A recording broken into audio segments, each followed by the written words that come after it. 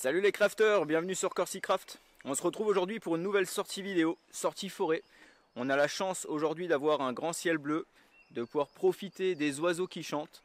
Et donc c'est un vrai plaisir de pouvoir retourner dans les bois, puisqu'on a eu quand même quelques jours dernièrement avec beaucoup de vent et donc avec beaucoup de pluie aussi. Quasiment plus de neige ici. J'ai pas besoin de prendre mes raquettes cette fois-ci, je pense que c'est la fin de saison tout simplement. J'ai simplement mis les chaussures et puis je vais retourner sur mon camp de base. Ça sera la dernière fois en fait où je vais aller sur le camp de base, puisque j'ai décidé de changer d'endroit. Je suis pas vraiment satisfait du camp lui-même. Donc ce que je vais faire, je vais y aller aujourd'hui. Et puis je vais m'installer une dernière fois, faire un bon repas sur place. Et puis lui dire au revoir tout simplement. Alors, ce qu'il faut savoir aussi, c'est que cette vidéo, ça va être l'occasion de répondre à Joe l'Explore en fait, qui est un Québécois qui m'a tagué sur sa dernière vidéo pour présenter trois objets confort, trois objets de luxe on va dire, qu'on utilise directement en forêt et qui sont pas forcément nécessaires. Alors je reviendrai dessus, je représenterai aussi rapidement Joe Explore, sa chaîne. Et je vous montrerai donc les trois objets que j'ai apportés avec moi qui ne sont pas nécessaires, mais que je prends toujours et qui m'apportent le petit confort ou la petite sécurité supplémentaire.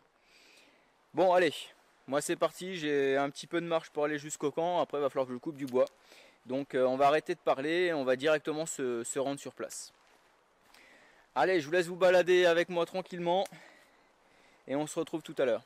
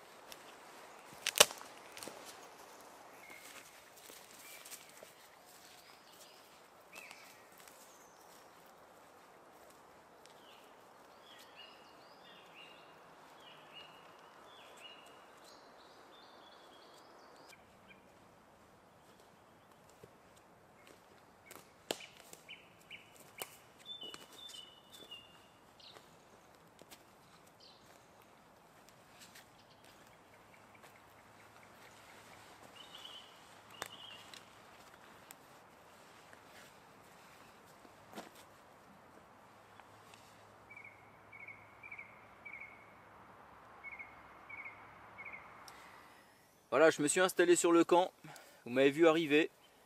Donc là la fumée, je suis désolé que vous voyez, c'est tout simplement le feu qui est en train de prendre gentiment pour que je puisse préparer mon repas pour ce soir.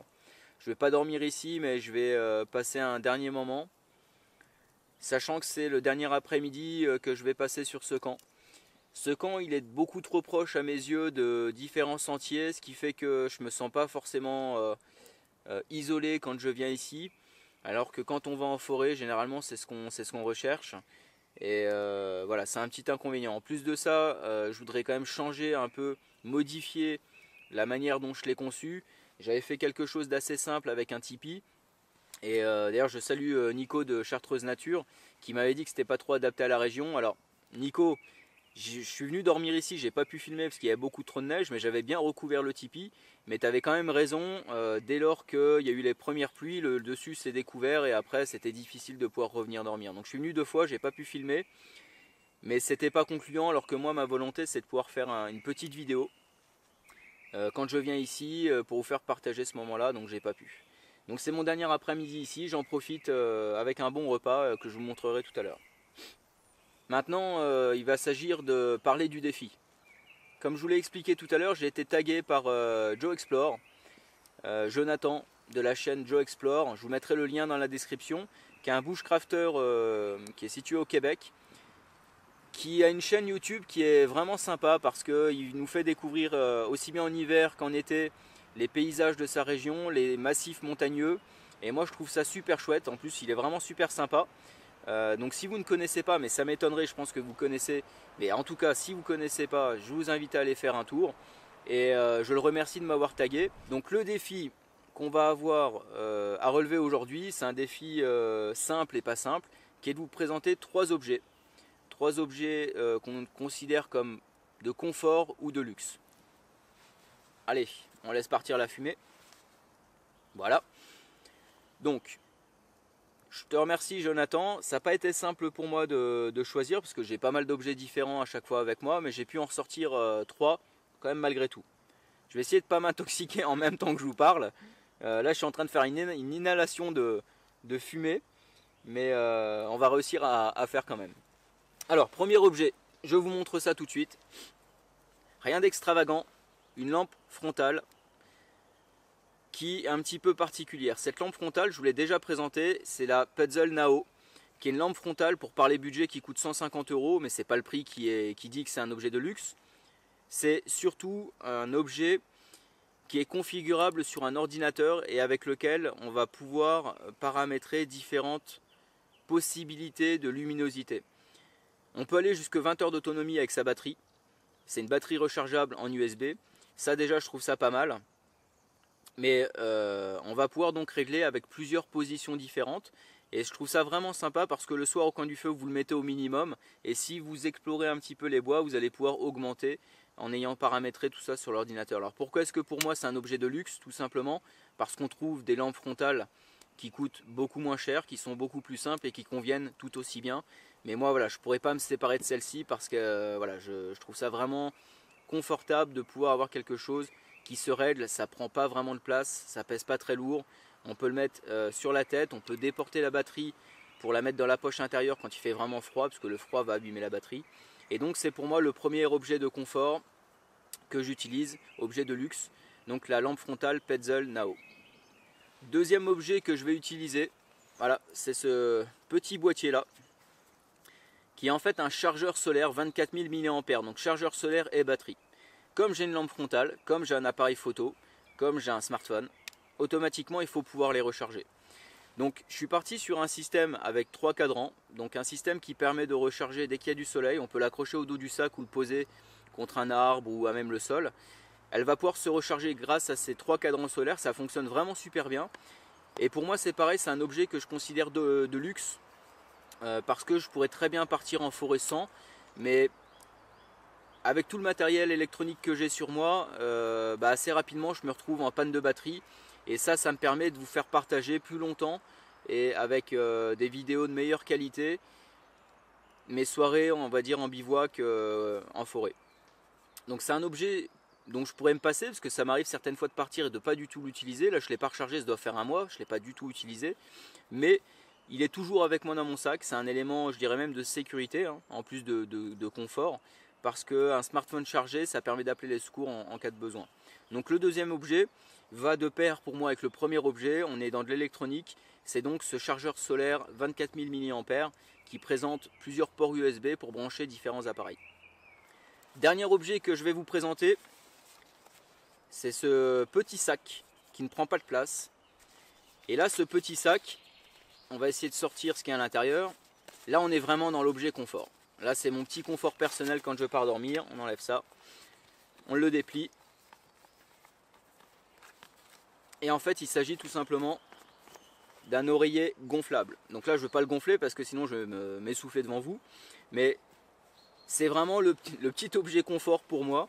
Parce qu'avec ça, ça me permet de passer vraiment des très bonnes nuits. Que ce soit dans le hamac ou que ce soit quand je vais me mettre à même le sol. Pour moi avoir la tête qui est bien positionnée, ça me permet de bien dormir. Et ensuite le lendemain d'être vraiment bien reposé. On pourrait mettre la veste, on pourrait mettre un t-shirt, on pourrait mettre quelque chose sous la tête. J'ai déjà essayé. Je trouve que ça ne fonctionne pas forcément. Là on le gonfle juste avec la bonne pression. Ça prend pas de place et je trouve ça plutôt sympa. Donc c'est un oreiller gonflable qui coûte pas grand chose, hein. Ça coûte une dizaine d'euros. C'est une marque qui s'appelle MC KINLAY. Et là on est en plein dans l'objet confort. Donc vous l'avez vu, j'ai deux objets électroniques qui pour moi sont indispensables. Et j'ai cet oreiller gonflable qui cette fois-ci est plutôt dans la catégorie confort. Voilà pour moi les trois objets que je vais utiliser en forêt quand je pars et que je considère avoir comme, on va dire, en luxe lors de mes sorties, mais dont j'ai du mal à me passer à chaque fois que je pars. Alors je sais pas ce que vous en pensez vous, je sais pas vous quels sont les objets que vous utilisez qui sont des objets confort, dites-le moi dans la vidéo, n'hésitez surtout pas. C'est toujours intéressant de discuter à ce sujet là, on voit de tout, hein. Voilà, on voit des flûtes, on voit des choses un peu bizarres des fois, mais on a tous ces petits gris-gris, ces petites choses qu'on prend avec soi. Donc voilà, pour moi j'ai fini ce petit défi, je sais pas ce que vous en avez pensé, hein. Mais surtout maintenant c'est à mon tour de taguer quelqu'un. Alors je vais faire très simple, j'ai hésité avec beaucoup de personnes, des youtubeurs connus, des youtubeurs comme moi qui ont une petite chaîne, et tous, je trouve que vous avez des côtés sympas. Et comme j'arrivais pas à me décider, et que voilà, j'ai vu la vidéo de Joe hier et vu le beau temps, je me suis dit moi je vais faire la mienne aujourd'hui. Bah, j'ai fait simple, hein, j'ai mis les différents noms que j'avais en tête dans un chapeau et puis j'ai tiré au sort. Et donc, le nominé est Alexis Brus. Alors Alexis, pourquoi est-ce que je t'ai mis dans le chapeau et pourquoi est-ce que j'aimerais bien connaître les trois objets que tu utilises? C'est tout simplement parce que sur sa chaîne, en fait, hein, vous le connaissez tous à mon avis, vraiment il partage avec une manière différente la vie, on va dire, qu'il va passer en forêt. C'est quelqu'un que je trouve vraiment sympa dans sa manière de faire. Il a fait une vidéo que j'ai trouvé super drôle au départ, que j'avais appelé le reportage de l'espèce humaine. Il a un regard vraiment différent et en plus il a fait et il est en train de faire de sa passion son métier, si j'ai bien compris. Et à côté de ça, voilà, il y a aussi des activités qui m'intéressent aussi, que ce soit des sports de combat, même si j'en pratique pas, ou tout simplement, comme je dis toujours, un corps sain dans un esprit sain, je pense qu'il est un petit peu dans cet esprit-là aussi. Bah voilà, je trouve que c'est quelqu'un d'intéressant et j'aimerais bien voir lui, toi, donc Alexis, quand tu pars en forêt, qu'est-ce que tu utilises? Quels sont les trois objets pour toi qui sont des objets de confort ou de luxe? Alors, je sais que tu es abonné à la chaîne, j'espère que tu vas tomber sur la vidéo, mais ce que je propose quand même moi à mes abonnés, à ceux qui vont regarder la vidéo, c'est directement d'aller sur sa chaîne la prochaine fois qu'il en publie une, tout simplement pour l'avertir que je l'ai tagué. Au moins comme ça on est sûr et il ne pourra pas se défiler.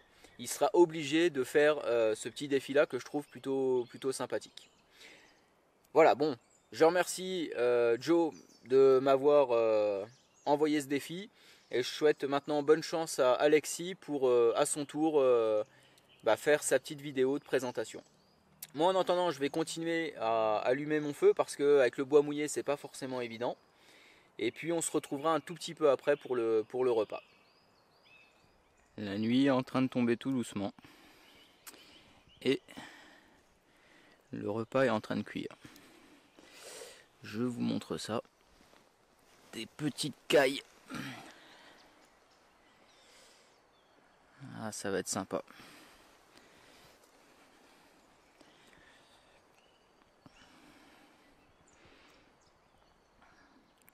La température est en train de baisser. Il y a un tout petit vent qui s'est levé.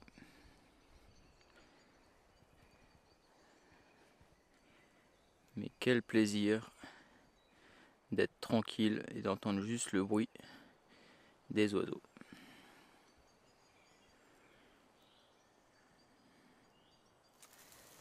Voilà, c'est l'heure pour moi de manger. Une petite caille comme je vous ai montré tout à l'heure. Une magnifique caille au feu de bois, rien de tel. Je pense que je vais me régaler.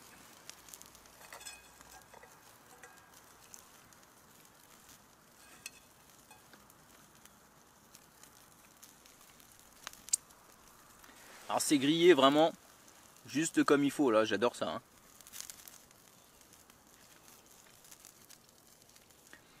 Franchement il y a quand même rien de tel, hein. La nuit est tombée.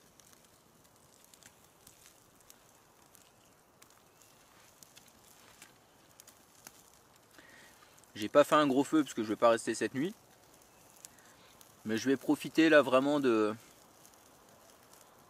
de la nuit, du calme, et puis des dernières flammes que j'ai, en mangeant tranquillement la caille. Ah franchement c'est vraiment bon.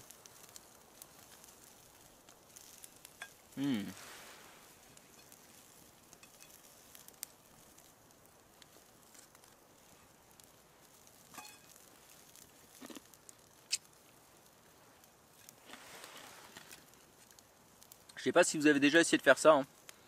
Une caille au feu de bois, avec la peau qui est grillée juste comme il faut, mais ça passe super bien.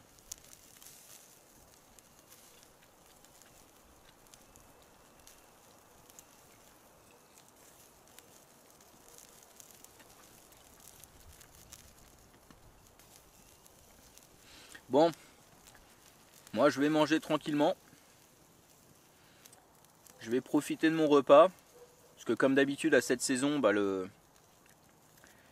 froid tombe assez rapidement et le plat se refroidit. Puis je vais aussi surveiller la deuxième caille puisque je ne voudrais pas qu'elle soit cramée. Donc je vais vous laisser. Si vous êtes en train de manger, de déjeuner ou j'en sais rien, de prendre l'apéro, bah, je vous dis bon appétit. Et moi je vais continuer mon repas tout seul, tranquillement.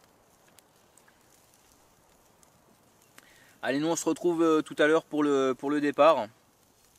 Ça aura été une vidéo qui sera normalement pas trop longue, mis à part la partie défi.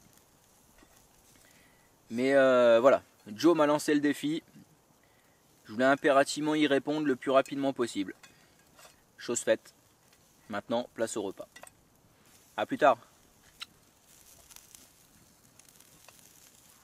Bon voilà les crafters, hein, c'est fini pour aujourd'hui. J'espère que cette petite sortie vous aura plu. Moi j'ai pris du plaisir à retourner sur mon camp pour la dernière fois. Je repasserai par ici pour détruire toute trace de mon passage. Je vais rentrer tranquillement, j'ai 3 quarts d'heure de marche. Ça va me permettre de digérer les 2 cailles et le petit morceau de fromage que j'ai mangé. La nuit est vraiment bien tombée. Il fait froid mais pas trop, il fait 5 degrés donc ça reste raisonnable. Et puis en marchant ça va me réchauffer de toute façon.